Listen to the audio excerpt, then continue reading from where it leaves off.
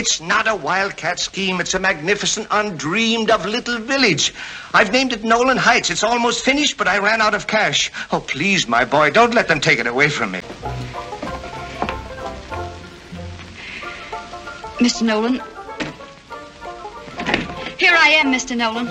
All right, I'll take it. What?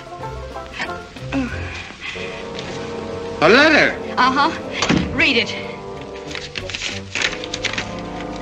This will introduce a graduate of Pitt and the Beaux-Arts, a young architect of broad vision and fine artistic background. I heartily recommend her to you for your fine project, Nolan Heights. With kindest personal regards, I am sincerely V. Travis. Who is V. Travis? That's me.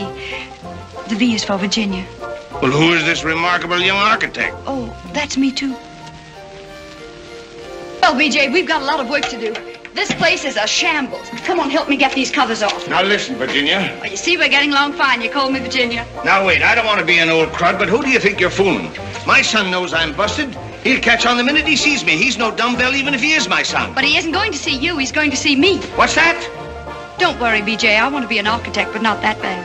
Where am I going to be? In Chicago, arranging a big deal. Only really, you'll be here hiding. Of course he'll believe you. Well, he won't lend you the money anyway, as long as he knows you want it. So you must make him think you don't want it. If you were a woman, you'd know that. I thought you had a man's mind. Of course, but I think like a woman when I have to.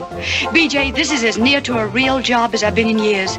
The only thing that stands in our way is a conservative young man. Besides, what can you lose? Okay, we'll take that kid over to Hoytle's. Complaining. I'm going to marry that boy so that you and I can live happily ever afterwards. Uncle Henri? But I am not your uncle, and I love you. I told you I'd leave him as soon as he marries me. If I can ever get him to propose. Holy mackerels, what a way to make a living. You know any other way to make a living?